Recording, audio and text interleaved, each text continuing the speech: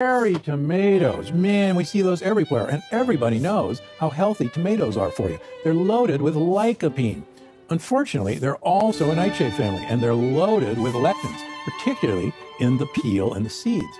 So Dr. Bruv is beefing with cherry tomatoes. This view of lectin is associated with the consumption of undercooked kidney beans, not tomatoed. The lectin in tomatoes is so small that this extensive review of the health impacts of tomatoes shows that a tomato-rich diet is associated with anti-cancer properties, reduces the risk of cardiovascular disease, improved exercise recovery, and improves skin health. Dr. Bruv is beefing with great skin. Imagine beefing with great skin. Tomato peels and seeds are composed of 60% dietary fiber, which inhibits the cell growth of cancerous colonocytes. This meta-analysis of 25 studies revealed that individuals with the highest consumption of tomatoes is associated with a lower risk of stroke, cardiovascular disease, and mortality. Nice try, Dr. Bruv, in trying to get us to give up tomatoes in order to buy your supplements.